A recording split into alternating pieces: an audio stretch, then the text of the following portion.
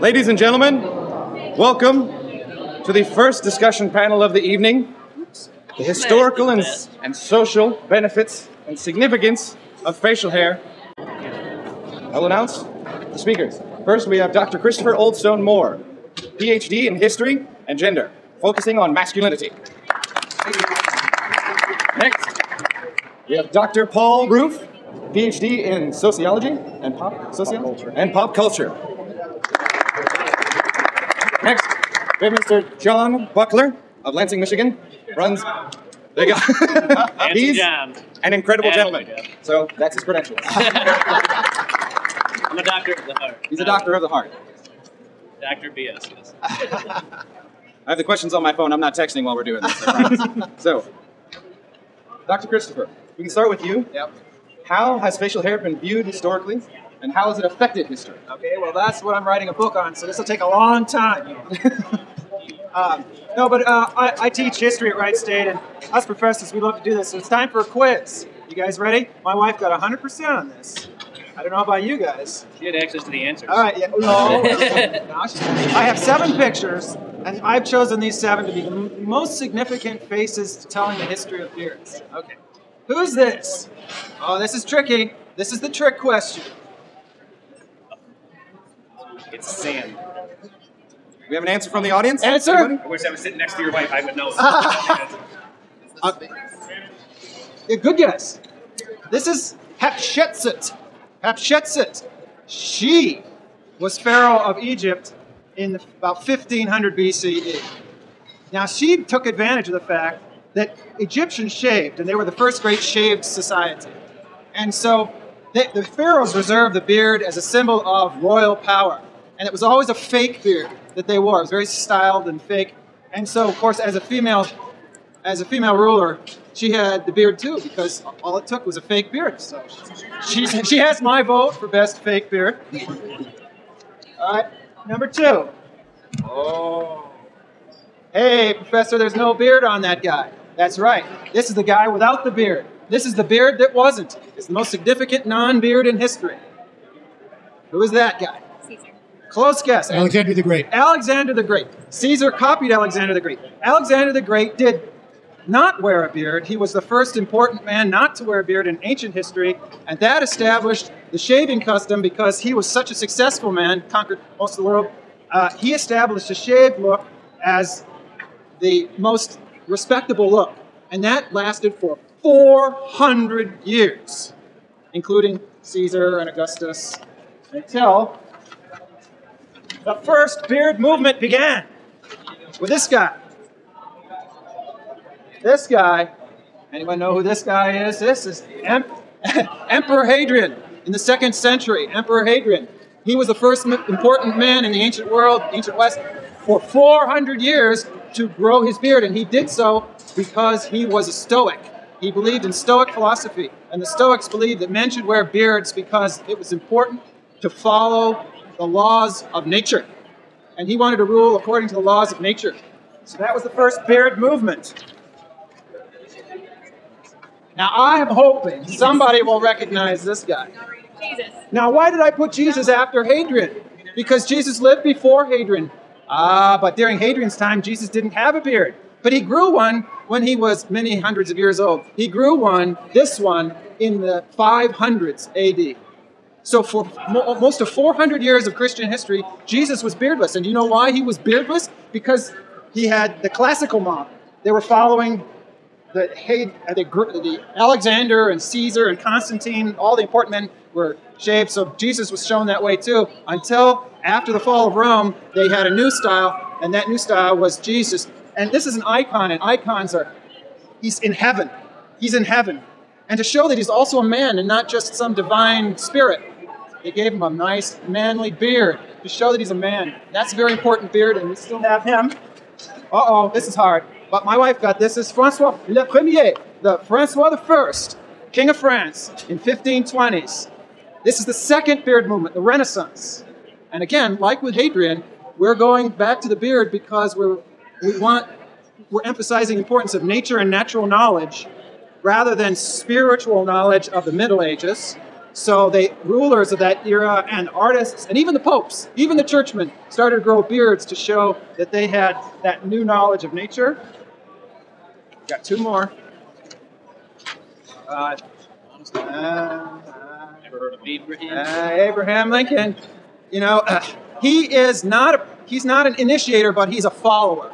He's the most iconic, the most memorable beard of the third beard movement in the 19th century, when beards came back in the 19th century.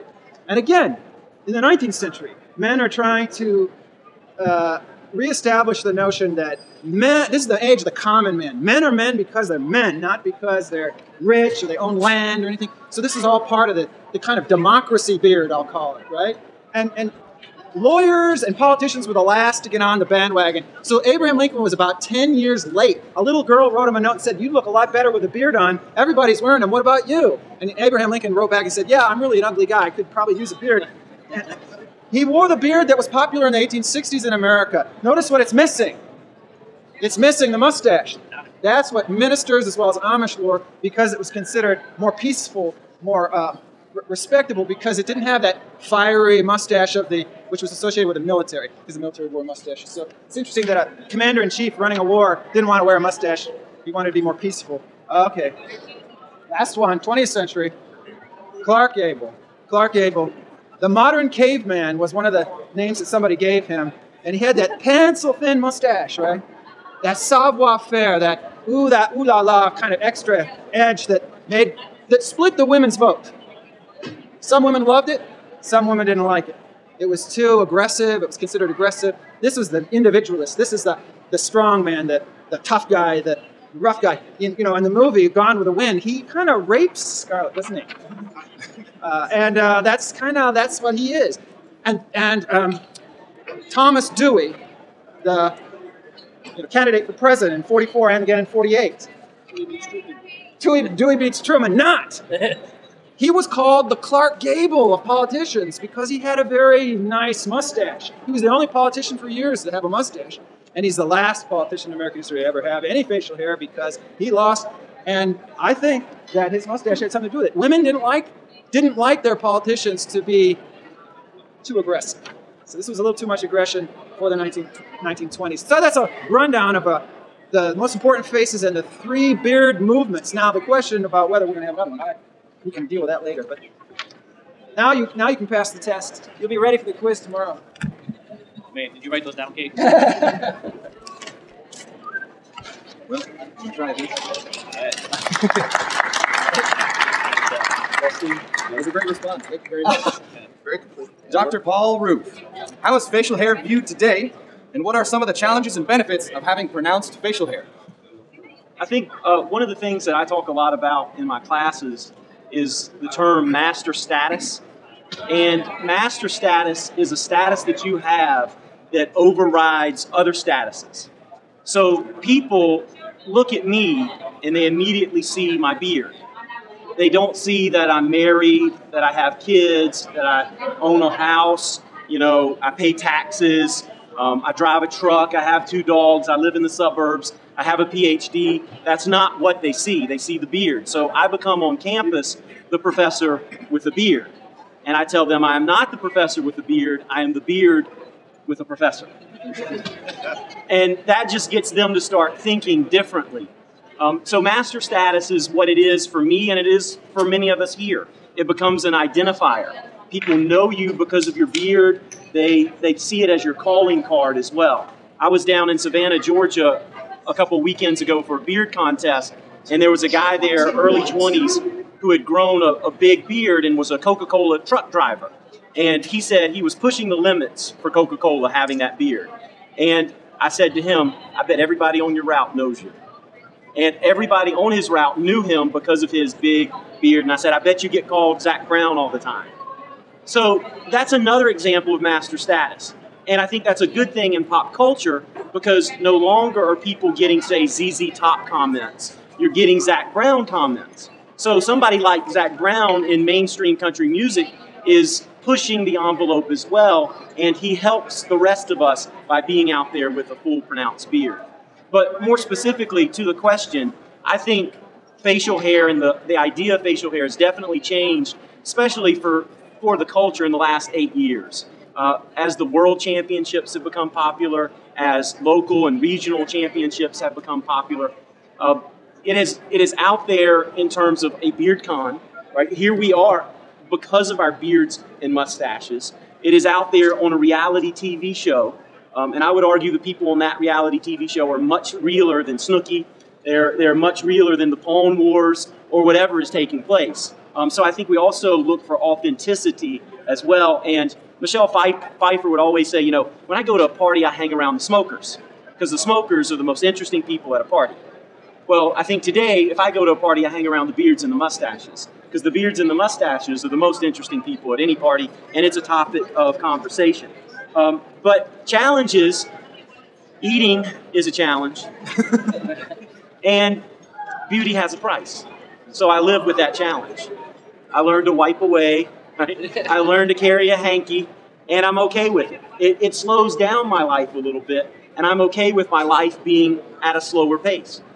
Sometimes I wish when I style my beard that I could pop it on the nightstand and put it like that the next morning. If that invention ever comes out, I think that would be really cool. But beards and mustaches are not about being lazy. In actuality, when you have a beard and you take care of it, it takes more time, more primping, more styling in front of the mirror, etc. They ask the question, why do I have a beard? When anybody asks me that question, I turn it around and say, why don't most men have beards? You know, I think it should be the norm. And I like being in environments that are part of my subculture, and it is the norm. And, you know, the beard has transformed my life. 8 years ago, I shaved every summer. And I kept like a 3-guard beard and would do a goatee in the summer. But I always felt emasculated when I shaved. And I always felt like I looked like somebody who I was not. That was not the person in the mirror.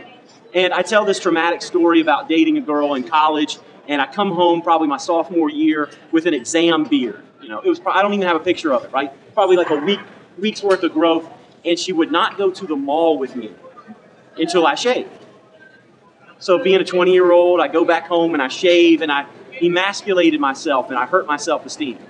I meet my wife 6 years later, and I come back from Australia. I've been backpacking, and I've got like a 3-month beard. She goes, I love your beard, don't ever shave. There you go. So I went home and shaved, just to see if she was for real. She said I looked mean without my beard, and I grew my beard from then on out. I had to have a beard at the wedding, and you know, she's been with me for 15, 16 years. She's a keeper. And the beard has transformed my life. I looked in the mirror 8 years ago and said, this is the last time I'm going to do that. And it's the last time I did, and only good things have happened. You go to Bend, Oregon, I go on a rafting trip, I'm in the paper. Right? I go to Norway. We're literally in Norway in this small town for 30 minutes, and we end up in the paper the next day. And I come to Columbus, Ohio, and I'm sitting on a panel. So it is like a magic carpet ride. And I'm just enjoying the ride, and I'm never going to do it again, never going to shave. And people become, especially in a disposable society, people are uncomfortable with the word never. You know, I'm never going to cheat on my wife. What? Well, I took a vow that I would never do that. I'm never going to shave. What? You can't say never. I just did. Very good.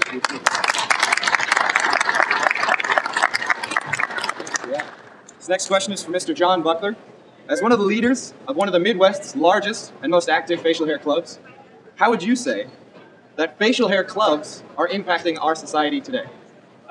So my thought on this is people that can grow facial hair now, people that are of an age that they can grow facial hair, you're bridging the gap right now. The youngest crowd are the last group of kids, I guess, that grew up in an era without the internet. And so you have this interesting juxtaposition of people that, you know, grew up where I did. It was kids running around the neighborhood and just getting together, playing kick the can, and everyone on the block played together all the time. And then you have the younger generation that don't interact in public a lot. So you have the internet people, but you have this last bridge, and what we're doing is it's a grassroots effort to kind of use today's technology and our beards to join together as a large group again to promote our own towns. We're all growing up and we were fighting back. You know, there's a lot of decimation, the recession's going on. You know, I grew up Detroit and Lansing, big car plants, and as soon as all those car companies were shuttering their doors, people just split, and there wasn't a sense of community anymore.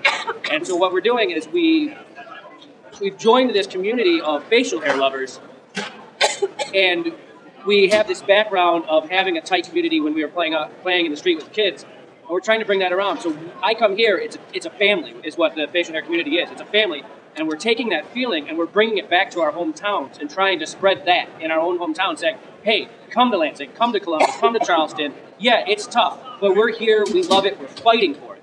And so we need to stick together, we need to form these groups. And if it's just a group that's it's got a facial hair theme, like my beard club, GAFBO, but it's more than that. We're just a group of friends that are in different professions. We have mechanics and nurses and IT guys and teachers and lawyers and stuff like that. You're touching all these different communities, and you're just bringing them all together to form one tight-knit group that believes in a cause. And we're trying to just bring back that feeling of community that was lost for so long. It's wonderful, wonderful. If that makes sense. The next question, I'm going to stick with you. What are one or two of the specific things that your club has done to benefit your region, your area? Well, I mean, obviously the easy one is we threw beard and mustache competitions. We've thrown 3 of them, and, for various local charities, just money through the door, alcohol sales, all that stuff goes to the charity. We volunteer at all local events, the Oktoberfest and Blues Fest. We just, we'll go, we'll help set up, we'll help pour drinks, just anything like that. One of the things John touched on is like community, and we form a community, and then we become leaders within the community. Instead of being, this guy with a beard downtown walking around, it becomes, that's a guy who's a member of the Holy City Beard and Mustache Society. So it gives you like status and prestige, and that's the group that raises money each year. For the last 3 years, we've worked with a group called Low Country Women with Wings, and they raise money for ovarian cancer research. September is Ovarian Cancer Month. Everybody knows October is Breast Cancer Awareness Month. So it's not pink, it's teal, and the ribbon is teal. So our money goes towards that charity, and we bring a cancer survivor up on the stage, we present them with a check. The women wear teal mustaches, all of their paraphernalia and information is at the contest. So we do good things for the community, and I think because it's cross-gendered, it's good to see bearded guys doing something for the ladies. Right? Once you do those things, you establish relationships where the charity starts saying, when's next year's event? So the first year we raised $3,000. They thought $300 was going to come in, And then we started handing them cash, $3,000. What? They were like, sign us up. You guys are doing good work. Because it's hard, especially in an economic recession. Charities, volunteer organizations take a hit. And here we are, guys with beards and mustaches in the community being positive social change on the front lines of it, I think. So you become leaders and the community gets involved. Wonderful, thank you.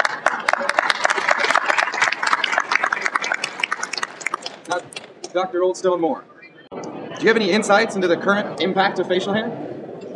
Well, that's a broad question, but I just have one thing to say, and I think one of the things you look at the 20th century, during the 20th century, is that facial hair is very rare, has been throughout the 20th century. It's making something of a comeback in recent years. I think you mentioned that.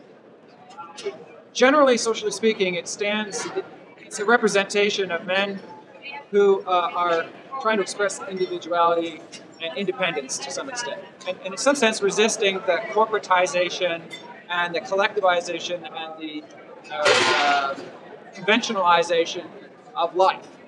And in that sense, it's a healthy thing.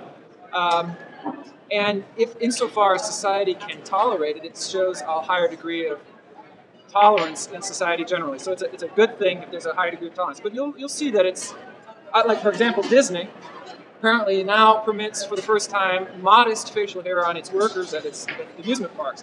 There was a very strict rule for a long, long time, and that's showing corporate world is starting to flex and allow a less rigidity in its corporate life and for a little bit more flexibility for its workers.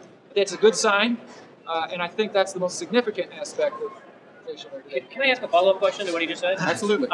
Do you think that the relaxation of rules of corporate, America, do you think that is a byproduct of, so a lot of people who are coming into, positions of prestige are either they're raised by people from parents who were from like the hippie generation or the 60s movement, so they grew up in maybe a little bit more relaxed household. It's okay to have a beard and stuff like that. And so now those kids that were born in the 60s are getting to that point of they're in charge, and so they see it as less of a threat. Maybe. I haven't thought of that. It could be that. I think it's more a general. I see it as part of a larger acceptance of individual difference along a large scale, not just associated with hair, but we're a more pluralistic society. Skin color, body type, gender, it's all part of that, it seems to me. Although I think that the 60s experience probably was helpful. Right. Thank you very much. Thank you. Now, a little briefly here, because we're a little over time. What do each of you see in the future for facial hair?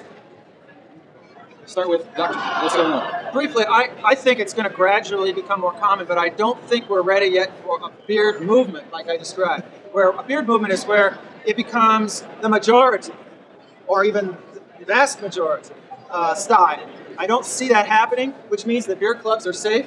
If that happens, you guys are in trouble, but I think you guys are good to go. However, I do see a larger and larger subculture.